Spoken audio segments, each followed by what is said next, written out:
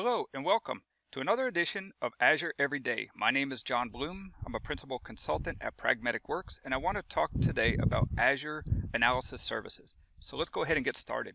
As you can see, we're logged on to the portal on the Microsoft Azure site, and we'll go ahead and click on the plus button to add a new service. We'll type in Analysis Services, and we'll go ahead and create. We'll go ahead and enter the name. We've already selected a subscription, a resource group. We'll select from the established one. We'll create the location, the pricing tier. We'll just click on the B1 for now. Administrator, we'll go ahead and click the select link. From here, we'll have a name. In my case, I'm going to go ahead and select on this one. We'll click select. Good to go. Right now, there's no storage key expiration. We'll go ahead and click the create button. At this point, you can see the deployment was successful. So we click on our new test Azure tabular model database model, and from here, what we can do is we can click on the manage button. From here, we can click on new model. In this case, we'll just provide some sample data, and we'll click the add button. Now that our tabular model has been created in Azure, we can see it in the Azure portal. What we'd like to do next is to click on the manage button here. And from there, you'll see that the AdventureWorks database was created.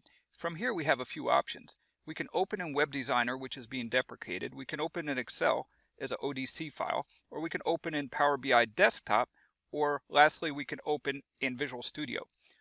Another nice feature is that it can also be viewed from SQL Server Management Studio 2017. Here you can see we've already connected to the new tabular model, and these are the tables that are comprised the tabular model.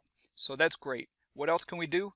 Well, we can also ingest the tabular model into our Visual Studio 2017 SSDT.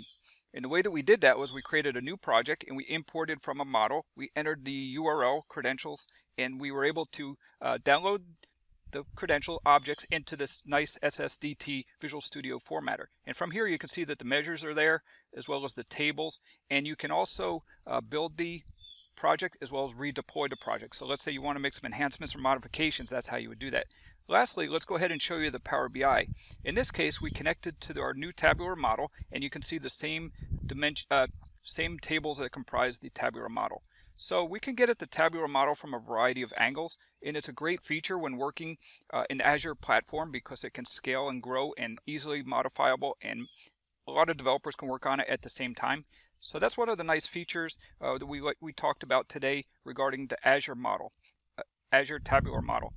If you want to discuss this topic further or have any questions on Azure in general, click on the link below for more information and we will be happy to discuss it further with you. Thank you and have a great day.